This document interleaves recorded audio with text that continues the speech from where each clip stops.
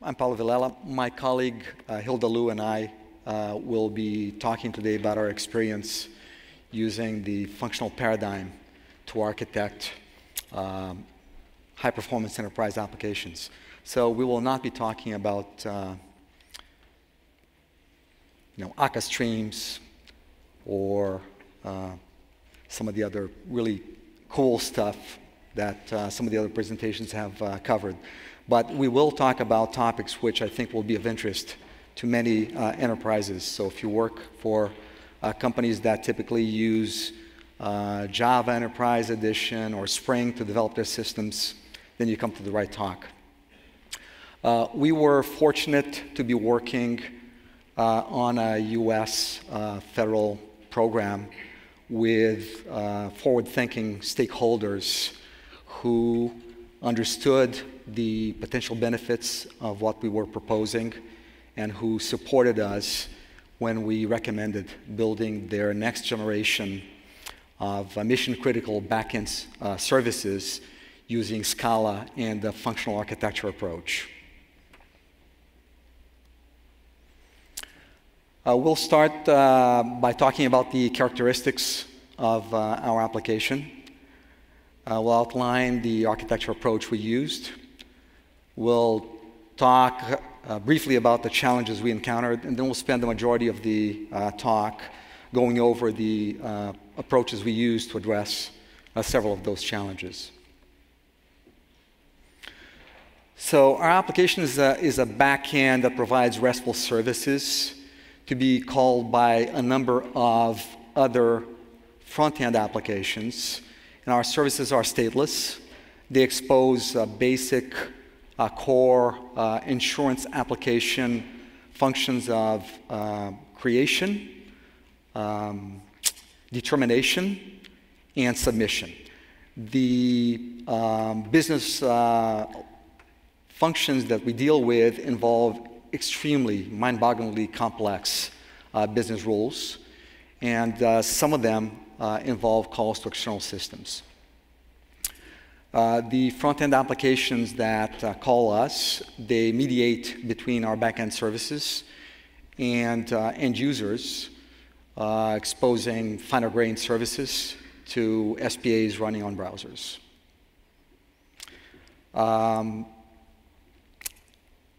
Our projected peak volume is of 300,000 requests per minute.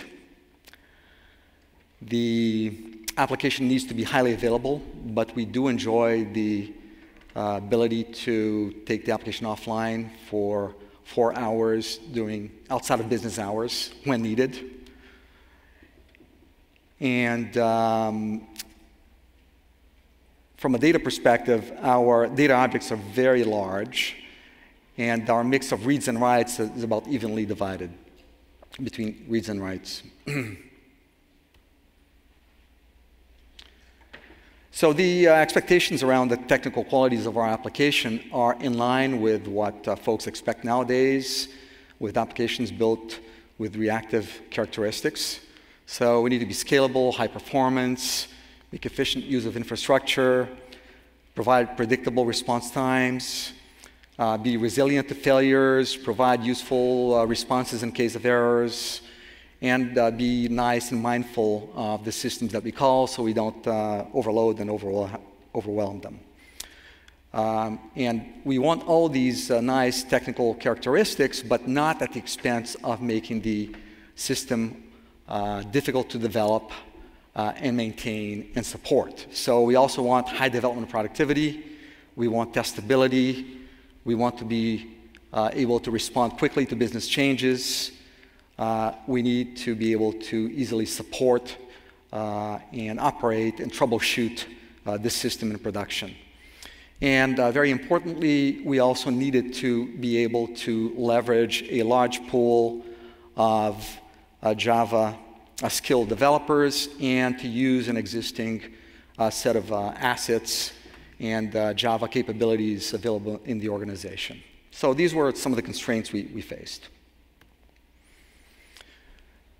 So I already mentioned Scala earlier, so it's no surprise that our application is built With Scala on the Lightbend stack, we use Play as our HTTP listener, web listener, although we may replace it with Akka streams down the road. I'm sorry, Akka HTTP. We also use Akka actors, but in a very focused way. We don't use it pervasively. As I've alluded to earlier, we're not just doing functional programming. We're using the functional paradigm from the top down, the way we architect the software, the way we structure the software, all the way down to the code. So our unit of modularity is a function, and we have something that we call a flow, which is simply a function that composes other functions, which are fine-grained.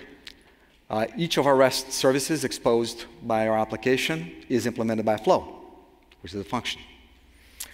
Our functional architecture is very zealous about cleanly separating business functions from architectural plumbing, meaning that most of the business functions that we have do not have any dependence whatsoever on architecture functions or libraries.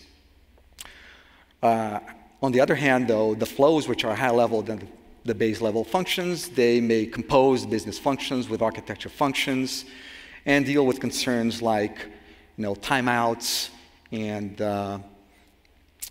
bulkheading and circuit breakers and composing futures and that kind of stuff. It goes without saying that you need a good DevOps architecture in order to automate your development and deployment, and we have one. We made choices that made sense to us in terms of the technologies that we picked based on the team's experience and the existing capabilities in our organization, as well as the stack that we chose, Lightbend stack. So it should be no surprise that coming into an organization that was accustomed to Java and introducing the functional paradigm, Scala, and the Lightbend stack was a little bit of a shock. Defining the functional architecture, function-oriented software architecture was a really key challenge for us, especially making it work in practice. So the ideas make sense, but getting it to work in practice, the devil's in the details. The new technology stack was more complex, at least in the eyes of people who had no prior experience with it. And even though it's a lot more powerful than the traditional Java stack, it also offers a number of new and creative ways for people to mess things up. And in particularly, coding, debugging, unit testing, and performance monitoring especially are a lot more challenging with a non-blocking execution model. So these were key challenges for us. And last but not least, assembling a team that would be qualified to deliver with the new stack was a big concern for us. So how do we address these challenges? Well, first, by sticking to the functional paradigm. Our function-oriented architecture was really central to our delivery approach. For people accustomed to the object-oriented paradigm, our function-oriented approach is a very different way to structure the code, to structure the modules. But for people accustomed to functional programming, our approach is not really new. Problem is, people on the team were not accustomed to functional programming. And even if it's not new, the way we did things was very prescriptive in terms of how we structure and decompose our system in terms of functions. So I mentioned earlier the flows. So flows are compositions of functions that can be executed sequentially or in parallel. And we enforce a strong separation of business logic from data access functions that read from the database or access the database, as well as data access functions that call external systems. So have very, very clear separation of concerns. And we also, that's also important from the perspective of separating pure functions from functions with side effects, which would be functions that access the database or external systems. We also enforce a strong separation of business logic from the architecture. And as I mentioned earlier, the flows are responsible for composing architecture features into the basic functions that are responsible for business logic, data access, etc. What else? Yeah, another thing that's worth mentioning is that we proactively managed our dependencies to keep the functions as self-contained as possible. This is an important idea, whether you're doing functional or object-oriented. It's a good way to minimize accidental complexity. And we'll see later that the functional paradigm kind of already helps to minimize cross-dependencies between modules, but you still need to be very watchful and pay attention to it, be proactive about it. One of the things we did that was important in that regard was our dependency injection and configuration mechanisms were designed specifically with that in mind, minimization of dependencies across modules. One last point here is, I mean, a lot of this stuff that we did in Scala, especially considering our developers with a Java background, things could be written in Java as well, but it's much more natural to do functional with Scala than in Java. So obviously, that's what we did. This is an example of flow composing a bunch of functions, with some functions executing sequentially, some in parallel, and some conditionally. And this is very easy to implement using a for comprehension. And this is an example of the corresponding code. I don't want to spend any time going over the code, but I just wanted to show that the for comprehension maps very, very directly to the boxes on that flow chart. And to emphasize a point made earlier about the flows being compositions of base-level functions, flows may also compose lower-level flows. So typically, we have at most 3 levels of nesting of flows. Most of our flows are either one level deep, so they just compose atomic functions, or they may have another level of flow under them. This is for benefit of those who still stick to the object-oriented way of doing things. Wanted to kind of make the point here that compare the dependencies between modules and depth of call stack between the object-oriented and functional paradigms. When you compose 3 functions, if you look at the left part of the picture, F1, F2, and F3 in a simple composition pipeline, the 3 functions are at the same level, and they don't have any dependence on each other. The dependence is really lifted to the flow, which is the function that composes those 3 functions. The flow depends on those 3 functions, but each of the individual functions doesn't depend on each other. And that's good. That's very nice. And the call stack is very flat. On the object-oriented way of doing things, though, as you can see, the call stack is deep. And even worse, you have your object 0 on this diagram, depending directly or indirectly on objects 1, 2, and 3. And object 1 depends directly on or indirectly on objects 2 and 3. And object 2 depends on object 3. So you have lots more dependence with the OO approach than you do with the functional approach. Even if you make your hardest efforts to minimize dependence between modules, you're still paying a price when you go object-oriented versus functional.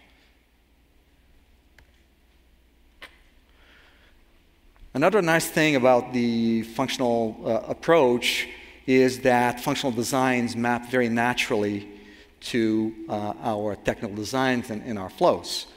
And so flow charts can be used as documentation for both the business logic and to do the technical design documentation in pictures, if you will. The difference between the flow charts for the business functionality and the flow charts for the technical flows is mostly one of granularity. The business flow charts, they typically go all the way down to the level of specifying the internals of business functions. That's what business analysts like to do. But the technical flow charts, they stop at the level of the function objects, so they're more concise. But the beauty of this whole thing is that there's a very natural mapping from the business side to the technical side, and the dialogue, the interaction with business analysts is much more productive, much more natural.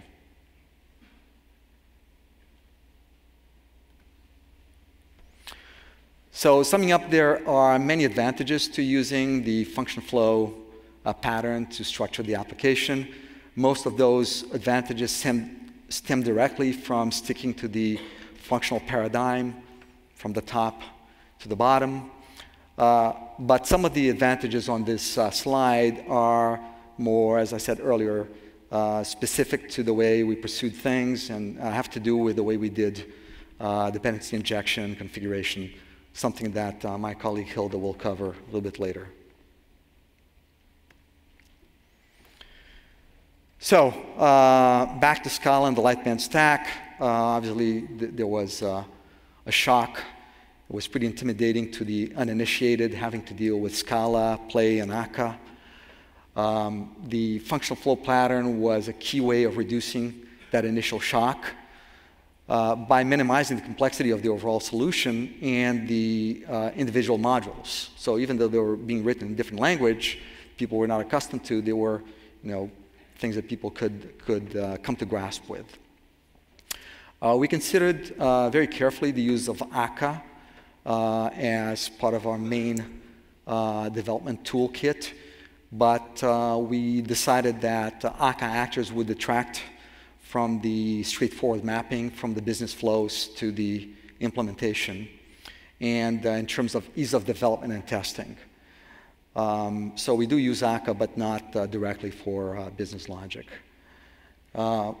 We achieved our goals of reactiveness, non-blocking execution by using futures composition, and we followed a pattern that was well proven by the example of Twitter. We adhered to the functional paradigm, obviously, but we were very pragmatic about it. We stuck to the core principles of immutability and function composition and leveraging combinators on collections, but we deliberately stayed away from the style of trying to code Haskell and Scala and using Scala Z and CATS and libraries of that ilk. I mean, those are great libraries, but not for the right choice for our circumstances. To minimize the technology introduction risk, we also allowed the base level functions to be coded in Java.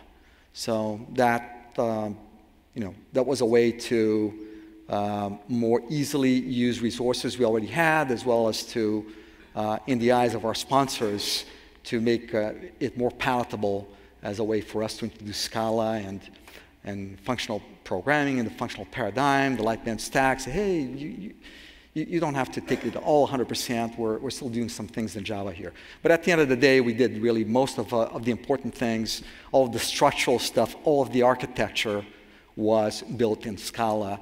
And even those base core functional modules that we started writing in Java, developers, as they picked up Scala, they said, I don't want to code this stuff in Java anymore. I want to code my business logic in Scala. So it's been a very effective process for us. An obvious but important thing to have is a set of coding standards. So we have coding standards. And also, another way to deal with the learning curve is to avoid having to learn things. The fewer things you have to learn, the easier the learning curve. So we use Play and Akka, but in the case of Play, we use Play just to expose our RESTful services, our endpoints. The vast majority of our code has no direct dependence whatsoever on Play. It's just things like some filters, our error handling hook, and some architecture kind of wrappers that wrap our services and turn them into actions. So it's very easy for us to yank out Play and replace it with something like Akka HTTP with very, very minimal impact to our application. And the good news is that most of our developers didn't really have to deal with Play directly. And likewise with Akka, we use Akka for some important architecture features of our application, but we did not use it for the day-to-day core business logic development. So the vast majority of our developers didn't have to learn Akka.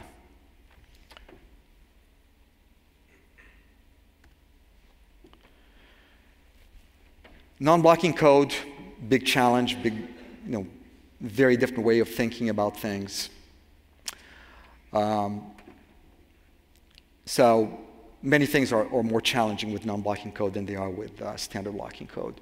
So some languages like Go and Erlang provide really nice out-of-the-box features to deal with non-blocking execution.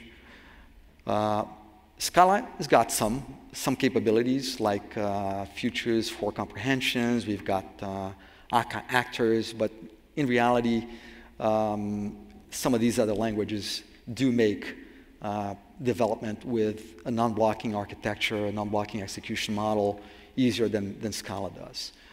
Nonetheless, on the JVM, there aren't really that many options, so Scala is the best available at this point in time. In terms of testing, unit testing, Scala test does provide some good facilities to deal with futures and other non-blocking execution concerns. And also Akka has its toolkits that help in that area as well. One big issue everybody deals with when writing non-blocking code is propagation of log contexts, because you have a request that is executed across multiple threads, and so you want to be able to correlate log entries which are generated from code executing different threads. So having a way to propagate your log context across the threads is very important. So there are well-known techniques for doing that, but it's something that has to be done, has to be set up. Doesn't happen if you don't set it up correctly. More challenging than log context propagation is the issue of performance monitoring with non-blocking execution on multiple threads. And the tools that currently exist for Scala, futures, and Play, well, basically there aren't any tools out there that help with performance monitoring for these technologies. There are some tools that help with performance monitoring for Akka, but unfortunately they're not really useful with an architecture like ours. We have talked with Lightbend. Hopefully there will be some new capabilities forthcoming from Lightbend to address this issue in the not too distant future. The tools that currently exist, like New Relic, are just completely useless when it comes to futures and Play. So we've been left with the need to cobble together our own, patchwork of some custom coding, use of Kmon, a little bit of New Relic, a little bit of Splunk to produce some performance statistics, but we're just not happy with the state of affairs in that area. So that concludes my portion of the presentation. I'm going to hand it over to my colleague, Hilda, who will carry on. So in addition to the function flow patterns approaches Paulo just described in the first portion of the architecture that sharing here, we also need a set of architectural guidelines, patterns, utilities, and help libraries to provide a common architectural capability to the application. So as listed here is some capability we built when we building up our current application. And I'm going to walk you through several interesting patterns and frameworks we built. The first one I want to talk about is actually architectural pattern instead of framework. It's a type-safe dependency injection. So many of the Java enterprise developers, were leveraging dependency injection in the past 10 years. It is quite important for enterprise application development. So you can allow some parallel team to do the development and testing at the same time.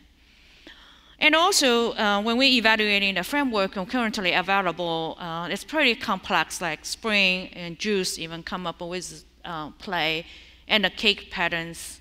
And actually, when we're looking back, say, look, we have Scala.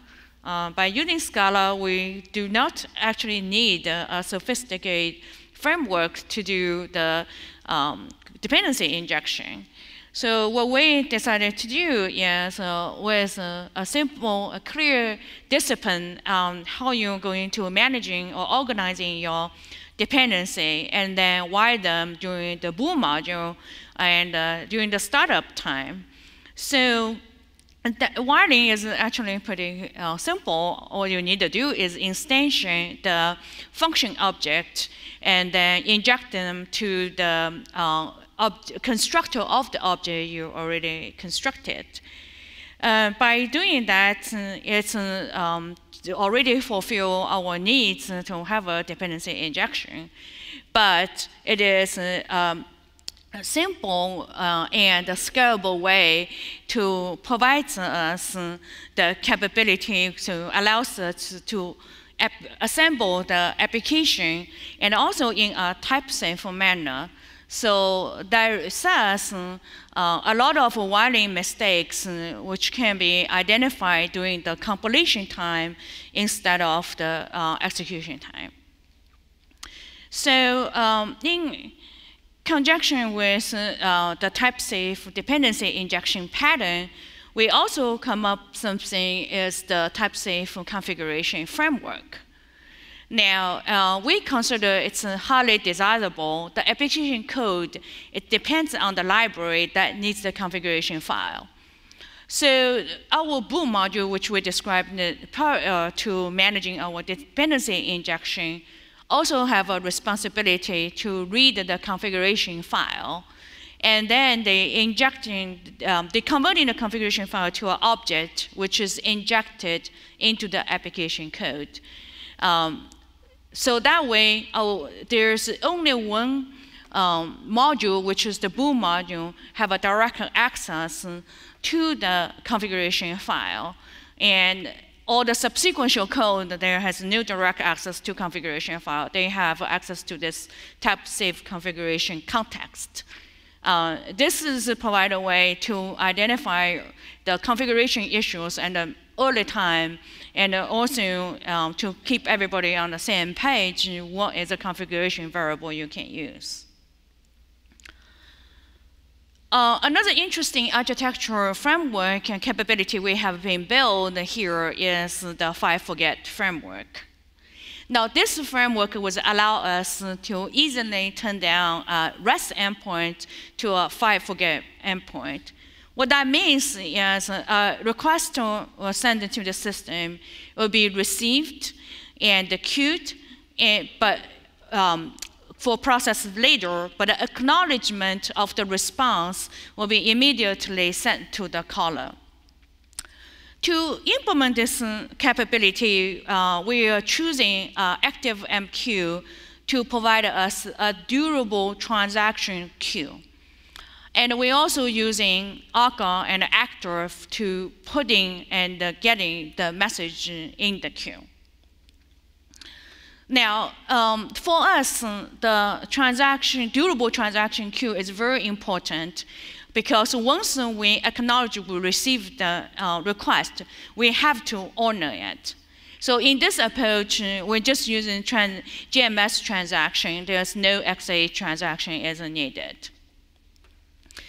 Now, in terms of FIRE-FORGET process, it actually is being done by 3 ways and 3 stages, and you can see from the numbering perspective. The first is a request was received, and queued it, and acknowledgement was sent. So we send a unique token and back to the caller, which the caller will be used to fetch the result later. The second phase of the execution is the message was retrieved from the queue, and a function flow will be executed. And we put the execution result into our distributed cache and in the right corner. And the third stage of the execution is to pull the client will use the token to proceed from the step number 1 and pull the result back. So to implement this forget framework, there's 2 different approaches we've been using. The first approach, and we're using a separate execution context for the queue provider and the queue consumer. And the queue provider was executing as a feature, and then pull of the actor is to implement the consumer. And another approach we're taking is to have an actor to managing first in, first out internal command for queue and dequeue the request. And then the in-queue and the dequeue command was executed in the separate execution context, which also can be combined. Now, on top of this, we create another interesting one for the sync over async. So sync over async is just a mode of execution. So where the client will get the best of the burst word. So what happened is when the request was put received, it will put it into the queue for async process. And if within the given time, the response was received, and we will send back the client with the response. Now, if we did not receive the response, and then we will send the client with a token, so the token, client can use the same token, fetching the results in the later stage. And the implementation to achieve for sync over async was quite simple, which will create an intermediate client in between the ultimate client and the file forget framework will fulfill the needs. So when we're talking about function flow approaches, we're talking about all the plumbings, the shared components, the architectural components. So let's talk about how we structure software. All these pieces we need to put together. So in here, all the modules in our software applications, including functions and other program artifacts, including configuration files, has a specific role. So we enforce the separate of the concerns across different module types, which we call a stereotype. So this diagram is illustrating a module stereotype for a REST services provider. And you will see different types of the artifacts, and they have different stereotypes. And then there's relationships between the stereotypes. So there's a lot of disciplines to put in here what type of components can communicate to each other, what kind of components cannot talk to each other. So give us a structure and a very well-defined structure to producing understandable code for our development team and also for the troubleshooting in the later stage. So I often easily can find what type of class I'm looking for according to this diagram and according the corresponding structure we have. So by all talking about the good part of it, and I think the most challenging for us is to assemble a good team. To assemble a good team, which is able to deliver a Scala and a Lightbend stack, it's probably the biggest challenge to the enterprise IT. But this one can be also successfully taken on. So I'd like to share some of our experience in here. So first of all, we need to define architectural structure. We need to have architectural disciplines, which we discussed all the things in the prior presentation. But with all the architectural helping, but that's not enough. What do we really need to have a good team to deliver it? In composition of the team, it is essential to have a lead software architect who has seasoned in the JEE enterprise architecture, enterprise application delivery, as well as in-depth experience and the knowledge about function programming and Scala. Now, it is pretty hard to find the people with the combination of the both skills. We actually don't have a good advice to offer here, because it takes time to obtain the skills, and you need to have a luck to have one. We are very lucky to have a Paulo on the project, which be able to provide these levels of the direction.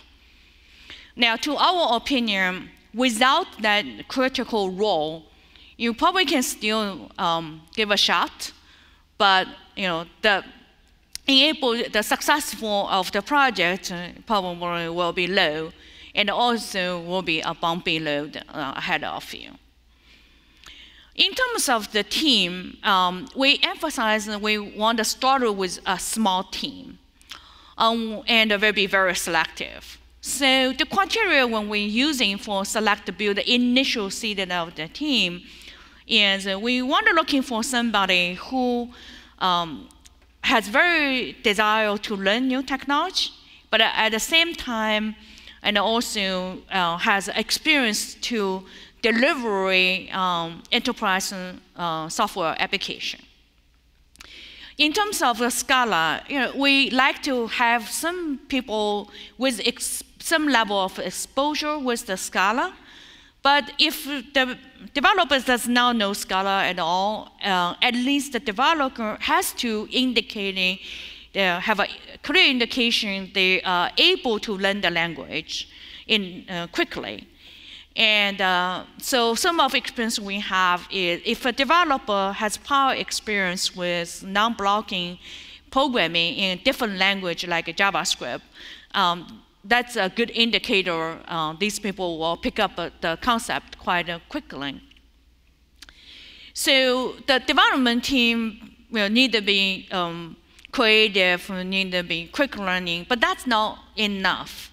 The team has to follow the direction is given by the lead architect. And also the team has to follow the guidelines and the coding standards provided to the project team. On the other hand, the lead architect also needs to be able to experience and feel comfortable to provide the direction to the application development team. But at the same time, the lead architect needs to be open-minded for innovations and continuous improvement based on the feedback provided by the team members. So the lead architect and team really need to working together. In terms of the SMEs, we've been incorporating several Scala SMEs in our project, but it's very, very difficult to be able to find a SME will fulfill our needs. So in our case, we actually almost have a 0 out of 3 in this area. So now let's talk about, so we have the team, so next thing is how you're going to train this team. So what we recommended here is we recommend a 1-week Scala training. We also like to have the lead architect to be part of the faculty in the training class. It is very important to customize the training material based on your project needs. So for our project, we are talking about Scala foundations. We're talking about collection, features, for comprehensions, immutables, and function programming basics. On top of that, after your basic training, where the team is being trained by function design and core architectural concepts for the architecture we're going to be used for the project. Now, as time progressing, we can actually instructing team. Some of my team right now is taking Coursera's class for function principle in Scala and function programming design in Scala classes. Now, by all this, the key to start building up your team is a small team. So we highly recommend that you have a small team and start slowly to create your application code to make sure your application code follows your architectural designs, follows your coding standards. Have a large team to take off parallel at the same time, it's just not going to be helpful. And also, we need to be able to refactoring.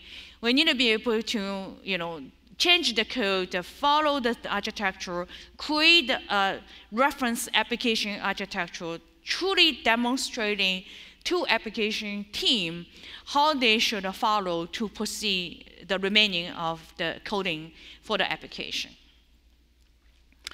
Now, one thing we found that it is quite interesting is a good way to teaching Java developer and so also to ease the fear of a language is to use Scala as a testing tool to testing for the Java code.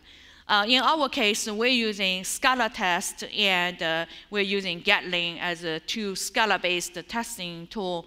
The team was really liked to it and addicted to it and afterwards. So therefore, this is a conclude our presentation for sharing our experience for adapting function programming paradigm. And we're now open for questions.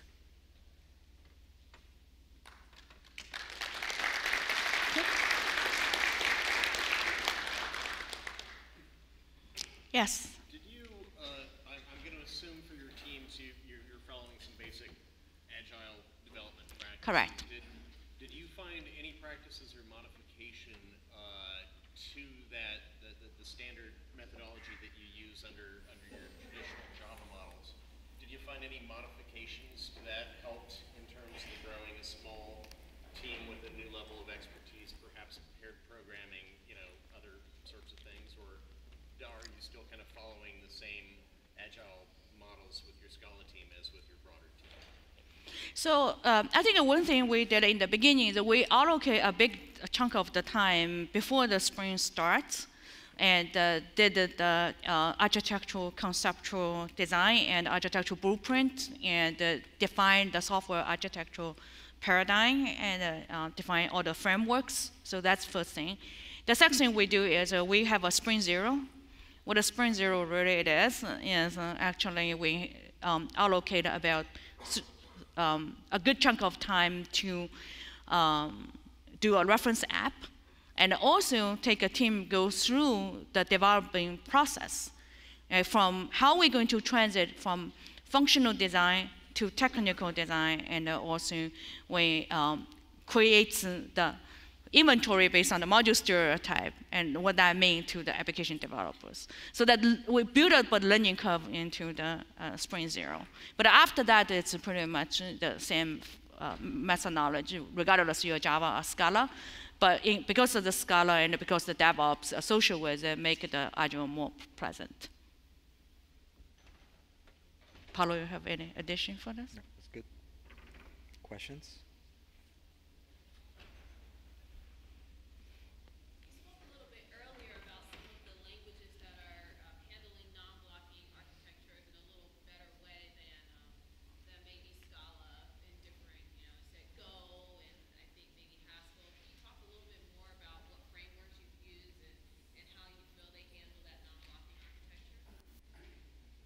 Okay, so is my mic working? Yeah. Question was about, I mentioned languages that deal with the nastiness of non-blocking execution in an easier way than Scala does. So, yeah, I mean, you're talking about, you're asking about the patterns that we used? No, or like, can you mention some of the other languages that people may have options to look into? Oh, sure, other language, yeah, sure. I mean, other languages, I mentioned a couple of them. You know, Go is one that's very popular. Erlang's very nice. You know, actors in Erlang are actually a lot easier to code with than actors in Scala. They're both actors, but the execution model is actually different, and it's much more natural. Basically, in Erlang, you code as if your code is blocking, but the Erlang virtual machine behind the scenes makes everything non-blocking for you. But with Akka actors, you have to worry about these things yourself. If you write blocking code with an Akka actor, you freeze a thread in the JVM. So very different model. What else? I mean, there's Elixir, which is a new, more developer-friendly interface to the Erlang virtual machine. I don't know about Haskell. I don't know anything about the Haskell parallel programming, but I'm sure the Haskell people love it, and it's considered to be better than anything else. But like everything else in the Haskell world, of course. Yes. So I have a question about, you know, kind of bringing Java developers into the functional style. Like I've tried to get traction within Java houses for Scala, and what you end up seeing a lot of is people writing Scala in a very imperative way, Yes. because it supports an object functional style. So how do you kind of enforce people to embrace the functional nature of Scala and not writing Java code in Scala? Good question. How do you enforce the functional nature and avoid people writing Java in Scala? That, I think, has a lot to do with the doing code reviews, doing design reviews, coaching, and having a small team is really important. So you can set those patterns, and then people get accustomed to those patterns of doing things. It becomes natural to them. So that's what worked for us. But if you want to do it like in mass production with very large teams, which we often see in our company, it just doesn't work very well, because people will fall back on what they're accustomed to, and without coaching and mentoring and reviews, it's just kind of inevitable that they'll devolve to the imperative way of doing things. Yeah, I think in our case, we built the first team. It's about 6 developers. Yeah. And that Sprint Zero was very important. Yeah, Sprint Zero was right? really do as an architectural team, and with like a couple of app dev people. And then now we have 12 people. We have 3 sprints goes on. They separate into 3 different sprints. Yes. Yes. Could you describe a little more about how you would integrate a dependent upon REST service as an atom in a functional, not blocking flow? Okay, sure. There's the WS framework in Play that is, it's based on the NIM framework. And now I think Lightbend took over responsibility for maintaining it. But it's a non-blocking HTTP request framework. So it's very easy. Just make a call using the WS framework. It returns a future. And then that future is just composed with other futures in your for comprehension in the flow. Yeah, Very so people have to very straightforward. Return future, don't return object. Because when the normal Java developer is thinking, oh, I need to return some domain object back to the caller, and that you're going to break your non-blocking. Question? Yes. Can you talk about your decisions between Scala and Java 8, or maybe Java Stream API? Did you guys consider that as part of the Yeah. I mean, we did consider after the fact. We have, in fact, used Java 8. Some of the developers who wrote some business logic modules in Java, they created those functions using Java 8, and they are incorporated into our flows, just like the Scala modules are. But Scala is more concise. So at the end of the day, even though Java 8 does it inches towards the functional paradigm, but Scala is much easier to do the functional programming than Java 8. So back to your question with OBS and futures. What happens in our case, one of the biggest shocks